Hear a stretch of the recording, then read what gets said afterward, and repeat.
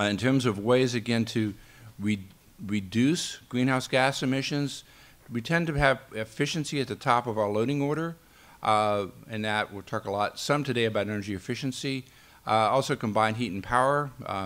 Some of us refer to that as cogeneration from the old days. But anyway, that is one way of achieving more efficiency in industrial processes or in buildings. Also renewables, obviously shifting our power mix to more sustainable resources. And again, between the two of us, we'll talk a little bit about where we are towards the 33% goal. But at this stage, the utilities in the state are at 20% and all have contracts to get to 33%. If anything, our challenge now is looking at the next step beyond that, frankly. Alternative, one of the Energy Commission programs is Assembly Bill 118, Alternative and Renewable Fuels and Vehicle Technology Program. Again, certainly one of our defining challenges is what to do on the transportation sector. We've done a variety of programs there to try to encourage alternative technologies, charging stations, hydrogen refueling stations, a variety of different technologies. And again, in a way, it's a drop in the bucket for the transportation system, but again, some progress on that front. Other big challenge we have, frankly, is jobs in the economy in California.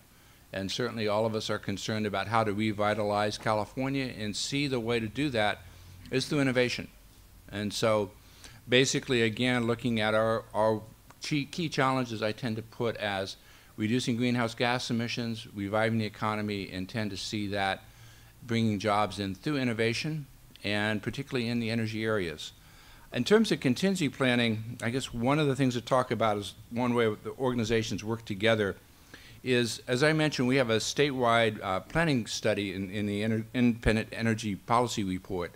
In last year's report, we had a chapter on nuclear power, which was motivated pretty much by the Japanese tragedy, but also looking at what we were doing in California, looking at seismic studies. The legislature would really like to use some of the 3D imaging to better understand the fault systems around San Onofre and Diablo Canyon.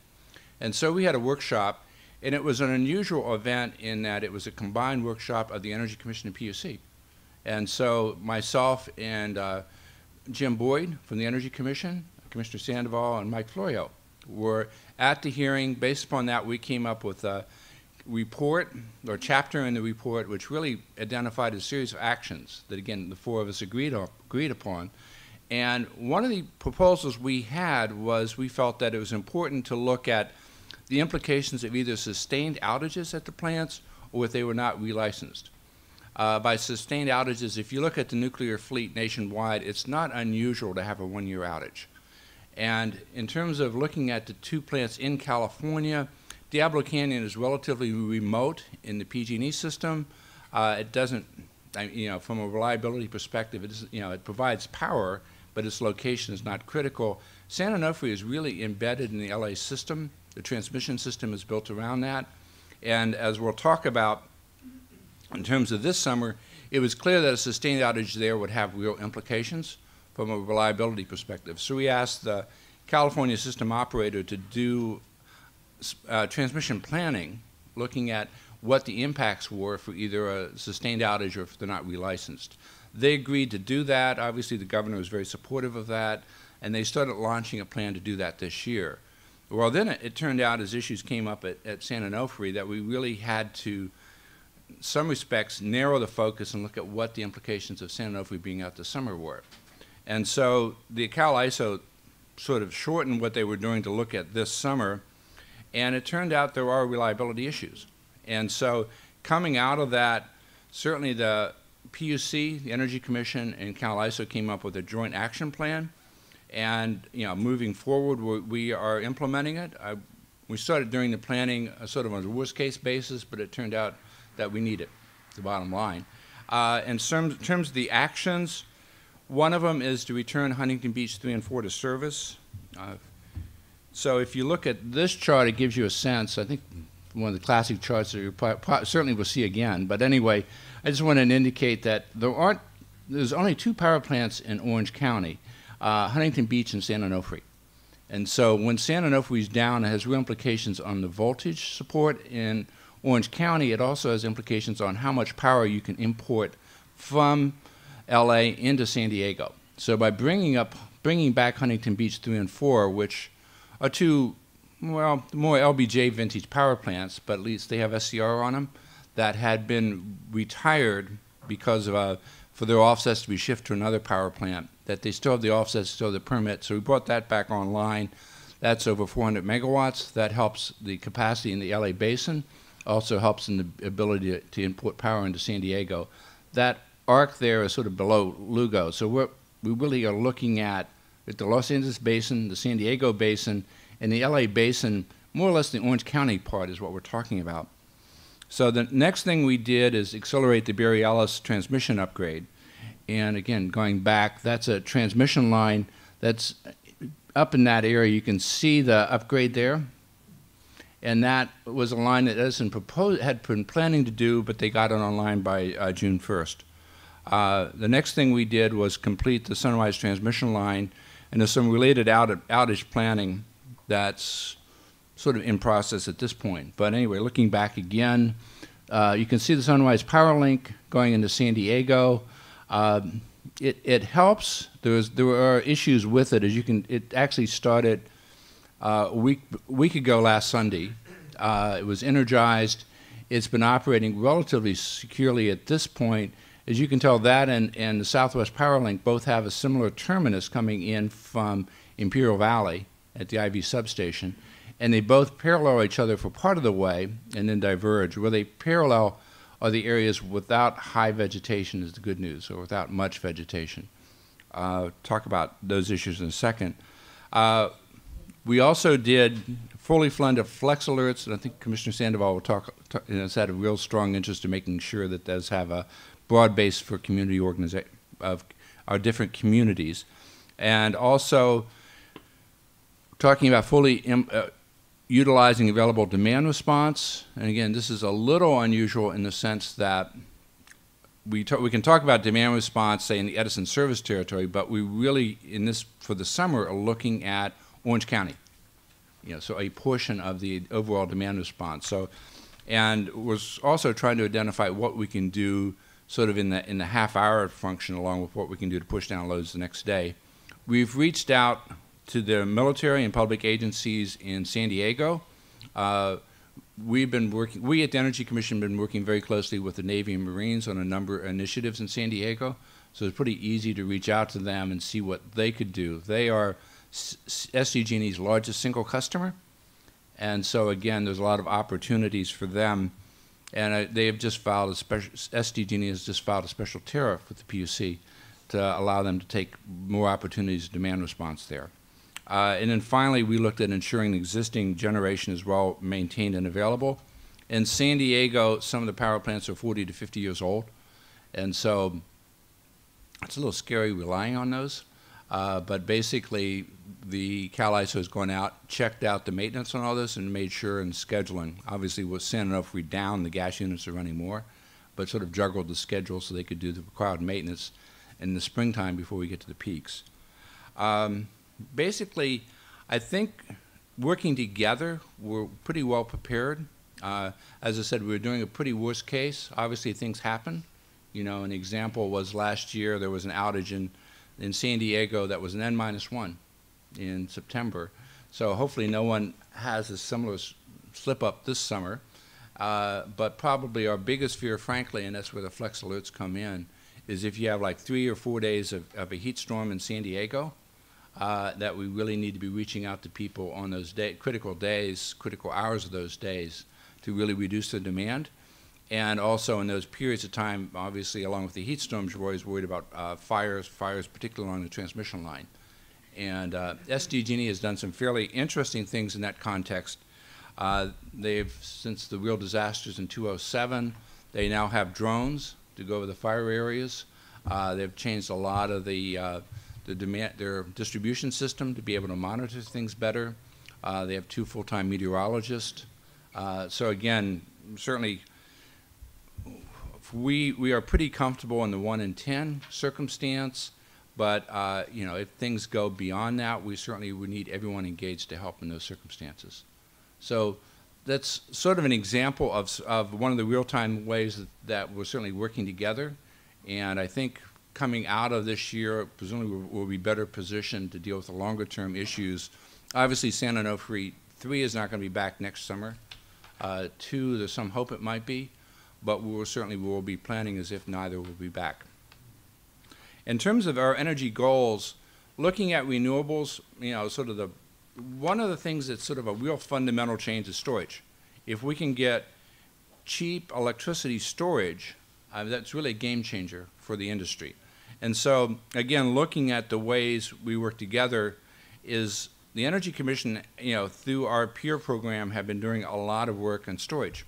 A lot of demonstrations. We tried to really key off, you know, our grant money to try to work with different energy entities in California to do demonstrations of storage in California, to get experience both on a utility scale and also more at a distributed scale. One of the things that's very important on storage, which sort of highlight, is the ramp rates. I mean, some of the stuff responds very quickly, others less so.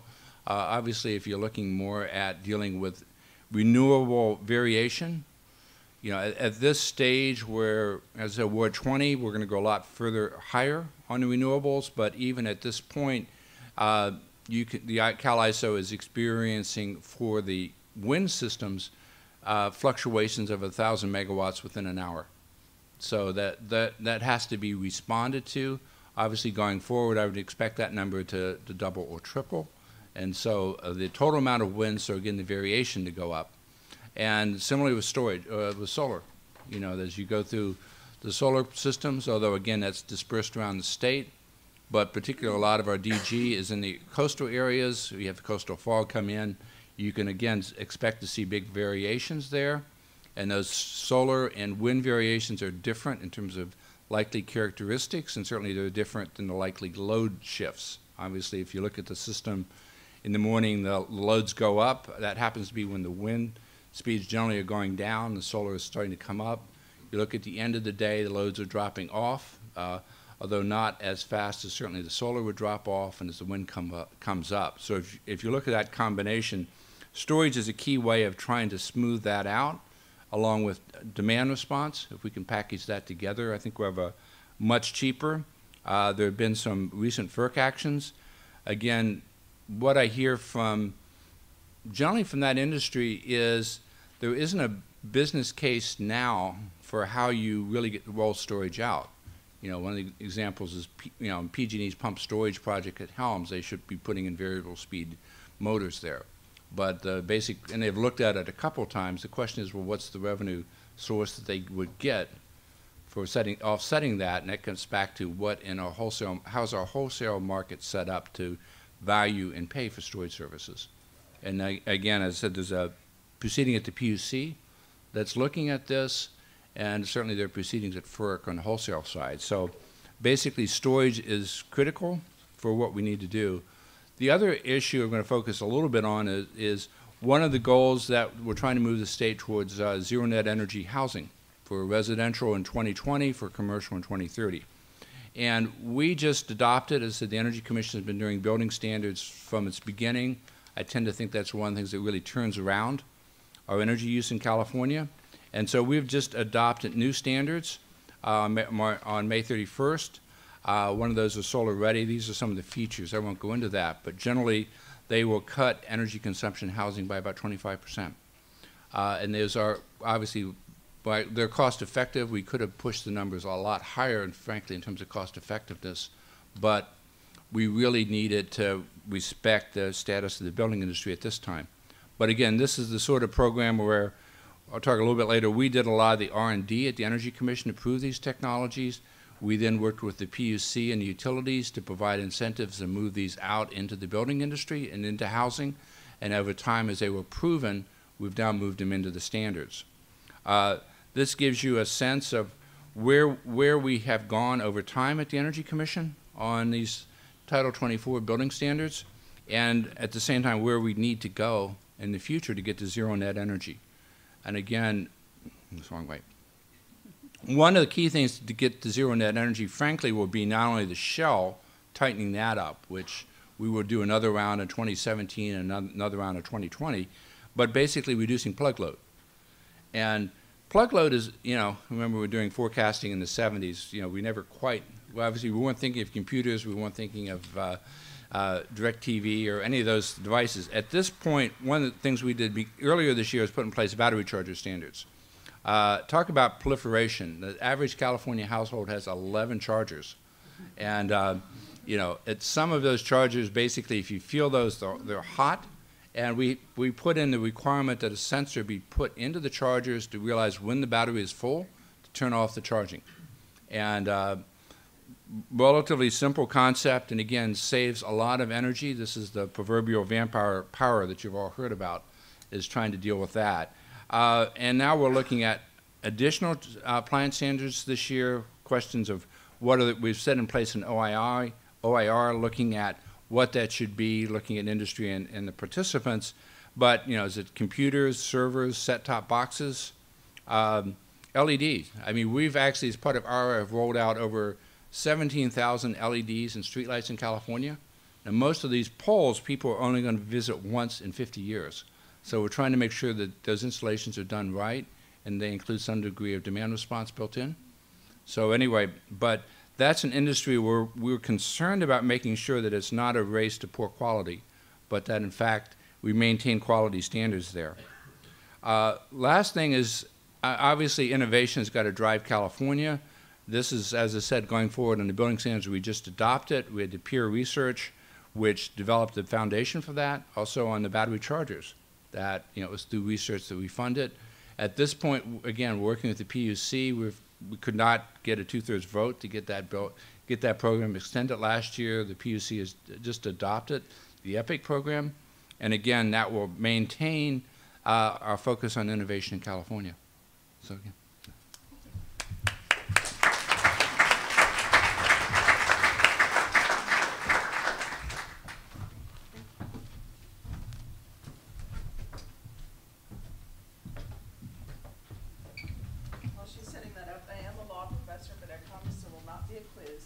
There are some empty seats. If you have an empty seat next to you, raise your hand.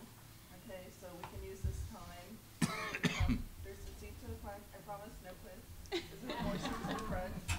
Okay. All right. Thank you so much. Great. Well, thank you very much. All right.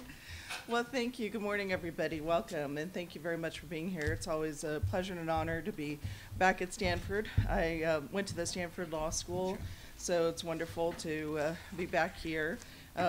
Also, I should remember every time it took me longer to find a parking place than it did to drive here. So I saw many of you out there with me looking for parking spaces. So glad we all made it to the room. So thank you very much. So wanted to talk to you a little bit about what the California Public Utilities Commission is doing to also help to analyze and address California's energy future, and thank Chairman Weissmiller both for his presentation and just for the tremendously collegial relationship that we've had with the California Energy Commission. We've been a real partner in planning many things, and they've also done a wonderful job through their leadership in long-term planning and analysis. So as we talk about the California Public Utilities Commission, I'd like to say just a little bit about our fundamental mission. When you look at the California Public Utilities Code, the laws which govern our work, it's huge. It's about this big. But really it all boils down to one sentence, which is that our mission is to ensure that utilities provide safe, reliable service at just and reasonable rates. Everything else really flows from this mission. And I think it's also important to recognize that the code puts safety first, and so too must the California Energy Commission and the California Public Utilities Commission. So this has certainly driven some of our work and analysis with regard to San Onofre, and so we'll come back to San Onofre in a minute. But as we look at the tremendous challenges, the horrible tragedy of San Bruno and the loss of the 8 lives in the gas explosion that happened there in 2010, it really has caused a fundamental reevaluation of the work of the Public Utilities Commission and the utilities, and the passage of law to ensure, for example, that where there's money that has been allocated for safety or maintenance and operations, that it is spent on safety, maintenance, and operation conditions and not shifted. This last week we had a seminar, a conference on safety, and there were representatives there from the Metro Authority in Washington, D.C., talking about the analysis of the terrible train crash that happened at Fort Totten there. And it's really caused them to reevaluate what does it mean to have a safety culture. And they actually had a slide up from the Nuclear Regulatory Commission that also pointed out that a safety culture exalts safety as a value over other competing values. And I think it's also important to talk about, often safety and efficiency are set up as competing values. And they also showed us some evidence that, in fact, they were not competing values. In fact, sometimes safety could help not only efficiency, but also profitability. And that in the airline industry and also the freight and passenger train industry, as accidents have gone down, that costs have gone down. Now, actually, the primary other driver that keeps costs going up is fuel costs, but it's not about safety. So that the emphasis on safety can not only save lives and property and fines and years of litigation. As a lawyer, I was certainly trained to do litigation, but I cannot say it is the first and foremost thing that I love. But that we should look at how we can promote these systems in a way so that they are both safe and reliable, as well as provided at rates that are just and reasonable. So as we're looking at that, part of our overarching goals, and I think this in some ways fits into reliability and important concepts of sustainability, is to look at how we can also reduce per capita energy use through efficiency and conservation. I know that this building was built as a very efficient building. I believe it's actually a zero net energy building. It's certainly a LEED certified building, but that's why we've got these blinds behind us. We also want to ensure that there are enough energy resources to meet the demand. And Governor Brown has also embraced and indeed increased the goal to promote the use of renewable power in our state, both to give us alternatives as well as one part of the strategy to help to decrease the impacts of California's energy services on global warming. So I'm going to talk to you for a few minutes today about our program to promote the use of renewables, also safety, reliability, and demand response, focusing on San Onofre, complementing some of the things that Chairman Weissmiller talked about, as well as some of our programs on innovation. So the Renewable Portfolio Standard Program was instituted in 2002, and California has been a real leader. So it's been 10 years that we've really been actively pursuing the Renewable Portfolio Standard Program, which began a decade ago. And so in 2011, under Governor Brown, the target was increased from 20% of all of our generation being renewable to 33% by the year 2020. And we are well on our way to meeting that goal. Indeed, if you looked at all of the renewable projects that are in the queue of the California Independent System Operator that helps to plan some of the plants that will go on the grid, that we would be able to meet and exceed that 33% goal. So in addition to that, Governor Brown has also set a goal of 12,000 megawatts of distributed renewable generation. These would be things like solar roofs, also windmills in parking lots. If you drive on the 80, Anheuser-Busch has a windmill in their parking lot, and other types of distributed generation. So we implement this in part through the procurement process, whereby the CPUC approves RPS procurement plans. The IOUs hold a solicitation, which it says annual solicitation. It's been more or less annual, and this is one of the things that I've argued for, is that we need to have a little bit more stability in terms of how frequent the solicitations are going to be, so that people could plan for their solicitations. They also rank bids pursuant to the least cost, best fit methodology, and take into account a variety of issues, like not just what is the price being offered, but also the profile of the energy can be very important, because one of the things, for example, solar photovoltaic is often one of the cheapest of the renewable types of resources now. But as Chairman Weissmiller mentioned, it is also subject to clouds passing over over and reducing its production. So I know I woke up this morning to clouds. I live in Campbell. It was as if I had woken up in Monterey where I was yesterday, whereas yesterday Monterey was a bright sunny day and the seagulls woke me up at 5 o'clock in the morning. But it was very, very sunny. So, but when we look at photovoltaic production, their production tends to be greatest between 12 o'clock and 4 o'clock. And after 4 o'clock often starts to decline, even when, here in the Bay Area that we're lucky that often the sun will stay up during the summer until almost 9 o'clock. But the production really begins to decline at 4. Well, this is really not ideal because peak energy usage is between 4 and 6, especially during the summer. And a second peak is growing after 6 o'clock, which really is driven by all of us coming home, starting to cook, turning on TVs. Those of you who have plasma TVs, be sure to get energy efficiency ones, and plugging in your cell phones, and so one of the greatest areas of demand that has been increasing is plug load. And so plug load is, in fact, the fastest increasing area of demand. So I really applaud the Energy Commission for working to develop new standards. I try to deal with it in part by just unplugging. But, you have to check, is your battery full? And my husband a couple of weeks ago got a new cell phone. He was very excited. He had planned a whole Saturday so that he could play with his phone. And one of the features that he's most excited about is that when he plugs in his phone, you hear the voice of Yoda say, "Charging it is," and then when it's full, it says, "Full it is," "Charging completed it is," so "Fully charged it is," and it is Yoda's voice. He's so excited. But it stops that process. But anyway, so, it's something that we need to be mindful of, and it's one of the reasons why solar PV is only part of the solution. And this part of the solution is that we need a diversity of solutions. So we also look at solar thermal, which because it heats up water that is used to create steam, can hang on and produce a little bit longer. But as we look at other resources such as thermal, which doesn't have those same limitations, wind, of course, is also periodic. So this is part of the reason why we have to look at a portfolio of solutions.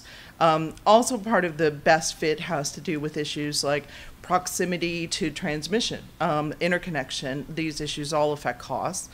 And so we evaluate these issues and also where they are in terms of how they will be able to serve the load-serving entities, and then they eventually are presented to the CPUC for analysis and potential approval. So we now have over 2,500 megawatts of new capacity online due to the RPS program, and they are well on target to meet their goals. So we see where the investor-owned utilities are now, and we're well on target to getting to the 33% goal by 2020. So we also see the number of highly viable projects has increased significantly, and this has also been one of the issues in the past, that a lot of projects would get in the queue, be approved, but then would fail to materialize. And so we're seeing a lot of maturation in the industry, and in fact that also the IOUs are insisting that the projects go through more permitting and environmental review before being even considered for a contract, so that they can address issues such as the environmental issues that affect people, animals, and also habitat. So one of the things that we've seen is just also tremendously increasing participation by solar PV in our renewable projects, as well as increasing participation by wind. We are also looking at certainly biomass and biogas, as well as geothermal. But solar PV lately has been really the story, largely because of price. So I wanted to talk to you a little bit about San Onofre, and this also gets to the issue of long-term procurement. So to complement what Chairman Weissmuller was saying, you know, as you look at this map, and here we are in Northern California. I'm from Los Angeles, from East LA, and then from Montebello, and having gone to Stanford Law School, I now realize that actually I have spent most of my adult life in Northern California, with brief interruptions of living back in Los Angeles and in Washington, D.C. And as we look at our great state of California, it is a very large and incredibly diverse state. There are 38 million people who live in the state of California, and 26 million of them live in Southern California. That is why the traffic is worse there. I was there a couple of weeks ago and had the honor of giving a speech at a graduation ceremony for a program that helps K through 12 kids and their parents prepare for college, starting in kindergarten, and got caught in a terrible traffic jam in Los Angeles at 5 o'clock at night on a Saturday. Well, that's what happens when you have 10 million people who live in Los Angeles County. So, you know, this is a very congested area. This is where the bulk of our population lives. And unfortunately, it is also tremendously congested in terms of power resources. And we still have, although starting really a decade ago when I worked in the Davis administration and my boss was on the independent system operator, many of us lived through the energy crisis of a decade ago. We really worked on eliminating some of the constraints which eliminated power constraints throughout our state, such as Path 15, but we still have constraints in Path 26, which constrain the ability of power to move north to south. And in fact, as we've gone through the plans for this summer, we recognize that Path 26 is one of the things that would constrain the ability of PG&E to send excess power into Los Angeles. So SONGS, a very nice name for a nuclear power plant, don't you think? The San Onofre Nuclear Generating System, SONGS. So SONGS provides approximately 19% of the power to San Diego Gas and Electric, and approximately 17% of the power to Southern California Edison. But its role is much greater than that, because it also provides what we call voltage support as well as transmission support that has been critical to be able to move power around the area and even to import power. So, you know, one of the vulnerabilities that we identified in the IPER report was looking at, well, what if there were a prolonged outage? And certainly the tragedy of Fukushima, you know, made us take a fundamental look at other issues and vulnerabilities, including power outages that could happen at the plant. And, you know, it seems that that report that was led by Chairman Weissmuller, and we collaborated on the nuclear energy part of the report, that it was prescient in also saying that we needed to prepare for a prolonged outage of both units at SONGS.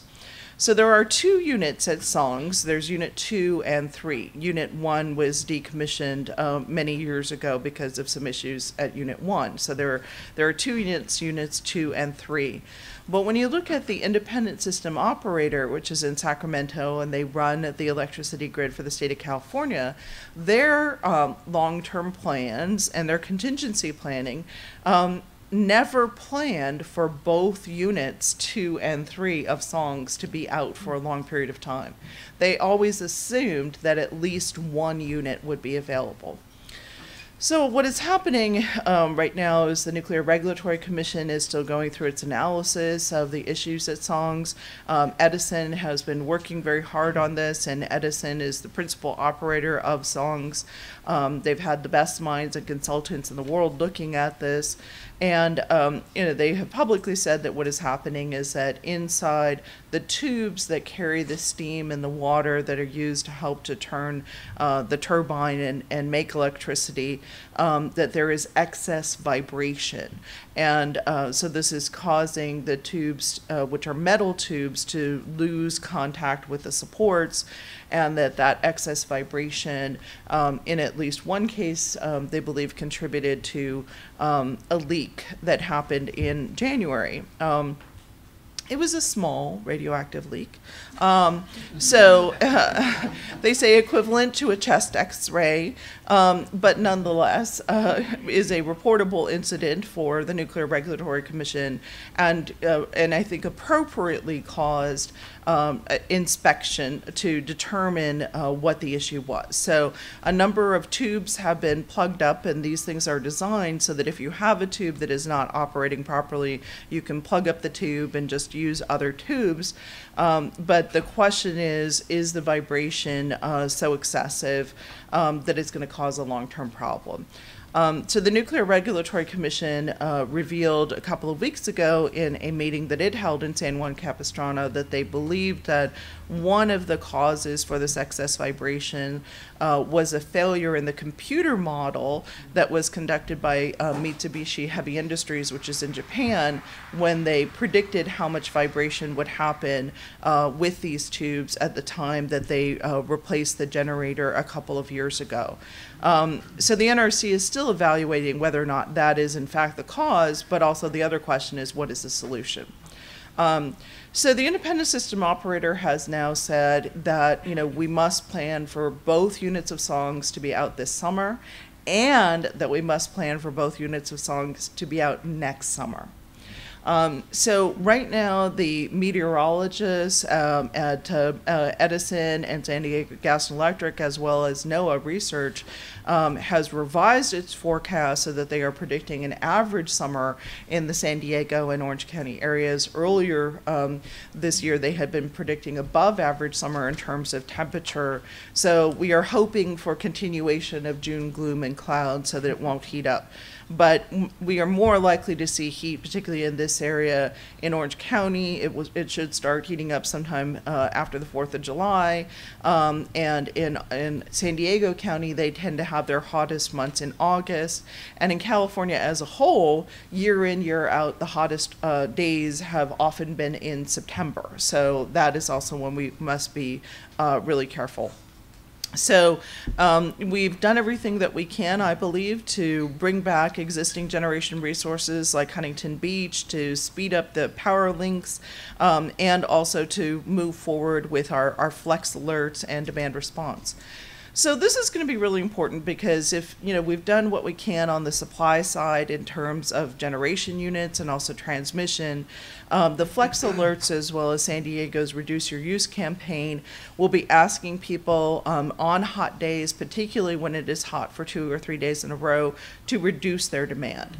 And as Chairman Weissmuller said, that one of the things that I thought was important, going back to this map as we look at the Flex Alert campaigns, is that when you look at Huntington Beach and songs, they are in Orange County. Now, we might have an image of Orange County, the Beach Boys, but Orange County today is not your father's Orange County. It is not the Orange County of when I graduated from high school. Orange County is now, and has been since 2006, majority minority. It is majority Latino and Asian. And there are communities there, such as Santa Ana, which is one of the communities that is most at risk for potential power imbalances. That is a Latino majority city. Other cities, such as Garden Grove, that are also at risk for power imbalances. Very, very large Vietnamese population. Orange County and San Jose will wrestle each other for who has the largest Vietnamese population in the United States. So it's important that our message also reaches out to the diversity of people who are likely to be affected by potential power shortages. And San Diego County, of course, is incredibly diverse on the Mexican border, very large Latino community. Many people there are predominantly Spanish speaking, large Vietnamese community, again, there, large African American community, very diverse community. So we really have worked very closely with the utilities, with the CEC, the ISO, and others in the state to ensure that we are reaching out to the diversity of Californians who are likely to be affected, including the elderly and people who are on medical baseline programs. So basically, we've got a number of entities that have already committed to demand response. The military has been incredibly helpful in looking at their demand response. And we're also talking to the telecom companies and the wireless companies about what they can do to help out with this situation. And as well, they are very large energy users, how they can reduce their use. Now, a lot of us also have cell phones. I know I have 2 in my purse. And many people think, well, if the power goes out, I'll just use my cell phone. But make sure that you know that even if you have a solar charger for your cell phone, that your cell phone will only work as long as the corresponding tower that your cell phone is trying to reach has power. And there were no standards for power backup at cell phone towers until Hurricane Katrina. And the FCC realized that this was a major vulnerability because many people tried to call and, the towers didn't fall down, but they just had no power.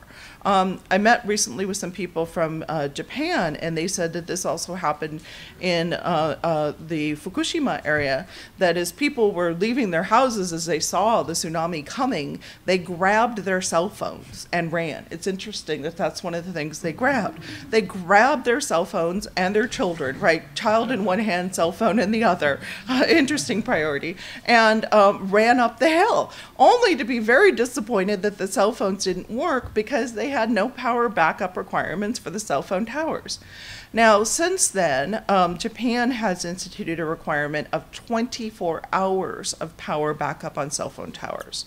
In the United States, the requirement is 8 hours. So just be aware that after 8 hours, your corresponding tower may lose power. Most of them rely on diesel power.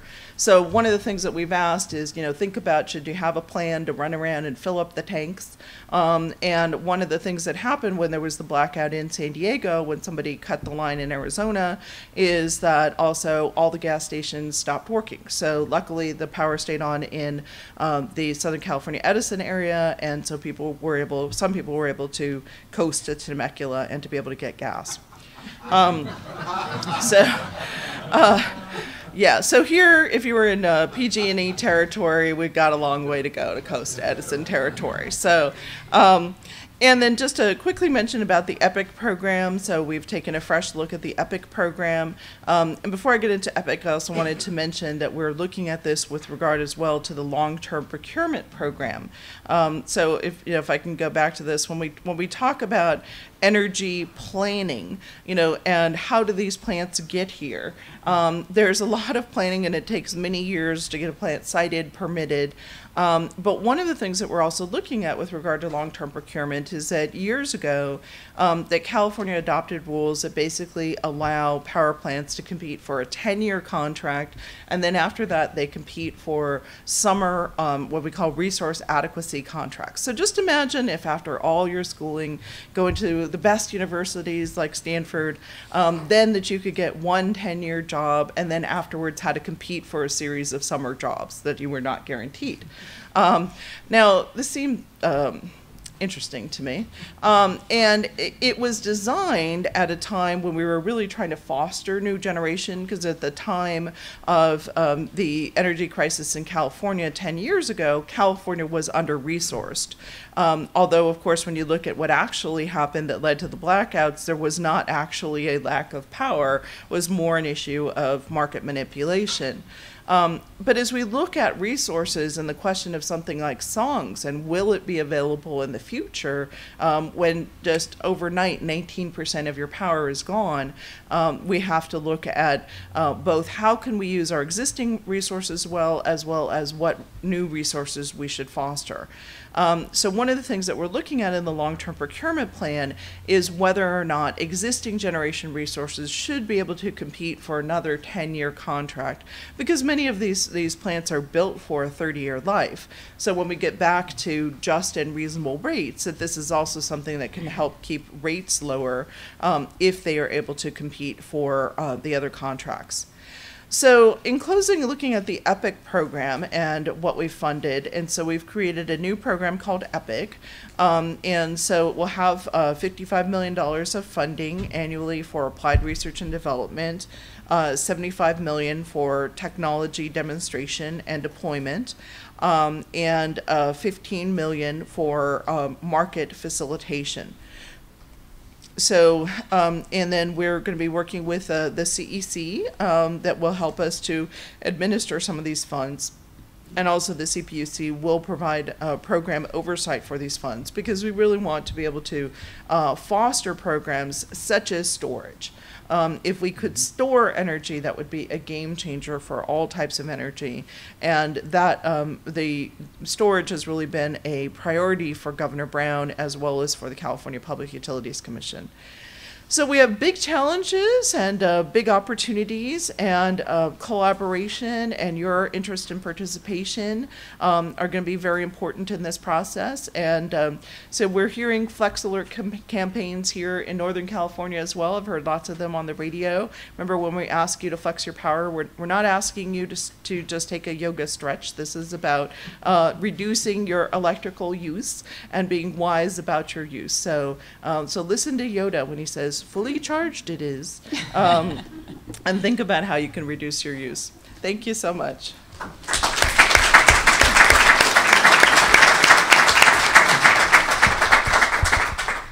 We have time for a few questions, and I'd actually like to encourage people to go ahead and line up at the microphone. I know that takes a little bit longer, but that way I think it's a little bit more of a fair process.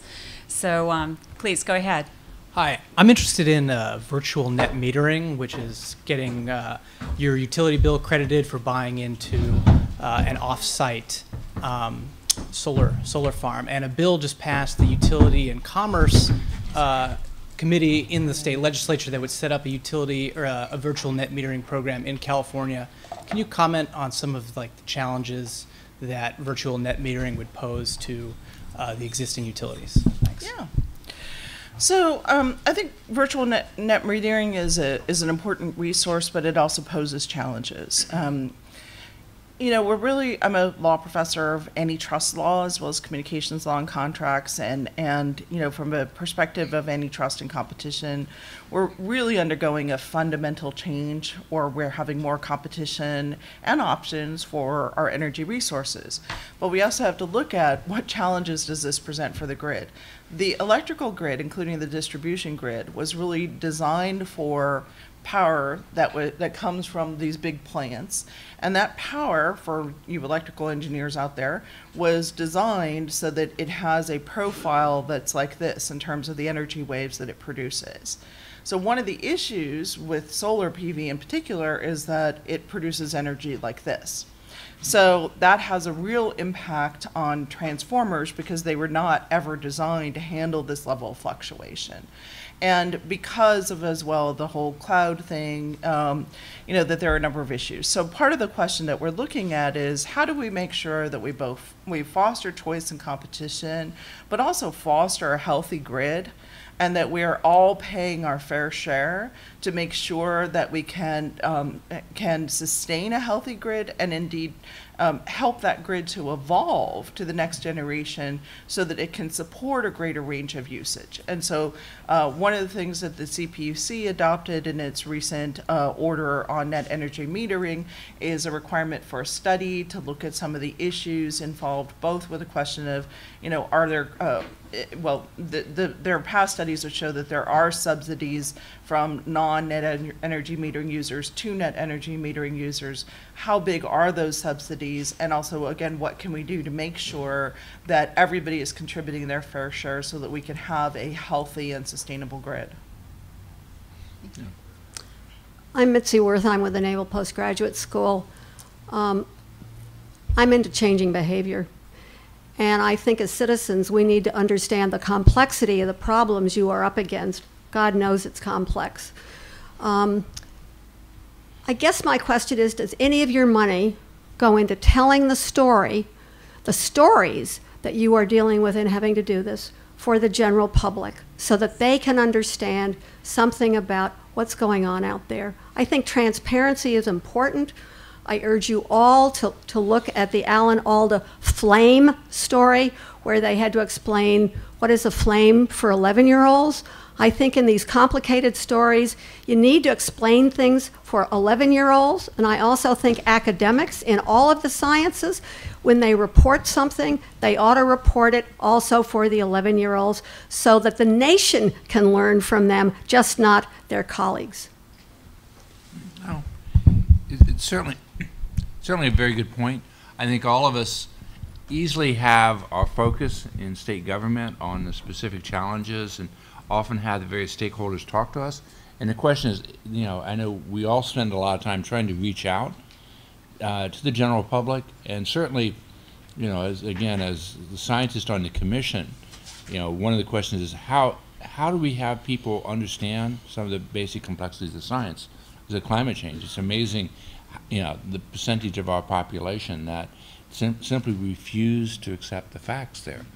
And so again, it is always a challenge to take, you know, the sort of complex technical discussions and convert those into the stories that people can relate to. Storytelling is really important. Oh yes, no.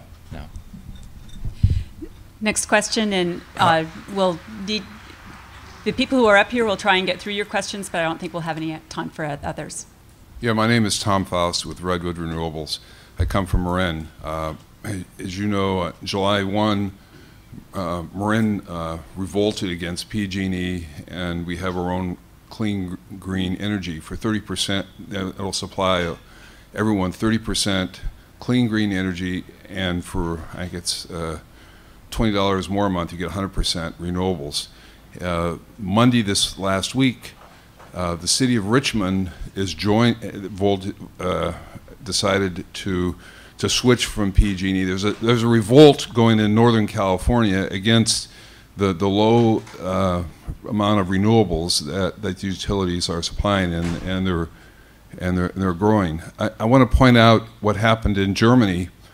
Just a minute. We've got two people behind you. Could you please get the question? Right. Thank you. Right. 2 weeks ago, a country with 82 million people got 30% of their energy in 2 days of the week from renewables, and on the weekend they got 50% of their energy from renewables. The utilities in California are crying wolf, fear, uncertainty, doubt. I'm just saying what's possible. Germany has also shut down 9 nuclear reactors and is functioning well. And here we're quaking our boots, shutting down too. They have 82 million people. Their economy is functioning. You know, you people are inundated with lawyers from the utility companies that are just litigating you to death, blocking and throttling the system with bogus claims. Thanks for the question, and we'd like to allow time for I want to see how the staff. I want to see how they're going to overcome the actually, one of the things that the Energy Commission has funded is a study by KEMA that compared our distribution system in the German and actually Spanish.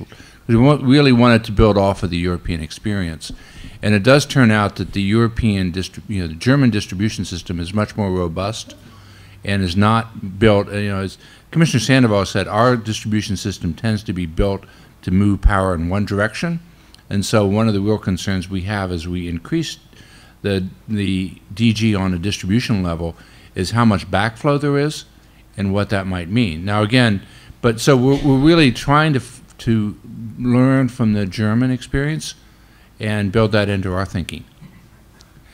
Go ahead. My name is Ben Mehta. I'm ex-CPRI, PG&E, and Energy Commission.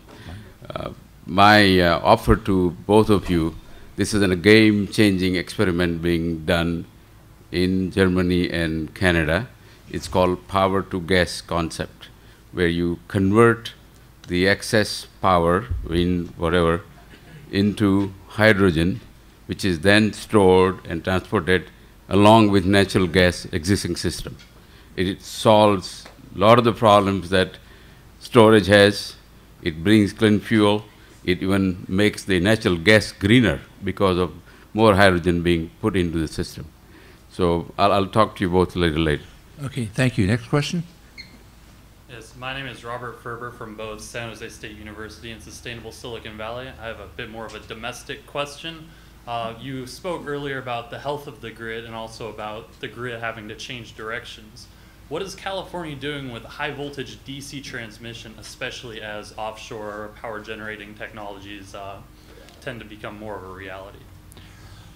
Well, certainly in the offshore, we're looking at that. As you know, our coast tends to drop off pretty substantially, so that, you know, we're looking more at potentially, offshore wind would tend to be more in the Santa Barbara area, and obviously there tends to be some visual issues there, and we'll see how it develops. But certainly one of the major things, like for Sunrise, is it is a high voltage line, and so again, we're looking generally as we're going through, looking at basically looking at upgrading our transmission system to higher voltage. In terms of the DC part, obviously one of the first ones was the Intertie to the Northwest, is a DC line, and certainly looking at some of the longer lines that are being proposed in the West, they would also tend to be DC. But again, those tend to be more, say, connecting California to some of the inland wind areas, as opposed to necessarily offshore. Thank you. So thank you, and I'm sorry, we said earlier, I need to make sure that everyone gets to lunch in the next speaker, and we're a little bit over time. And I do want to make sure we thank the commissioner and the chair for their time today.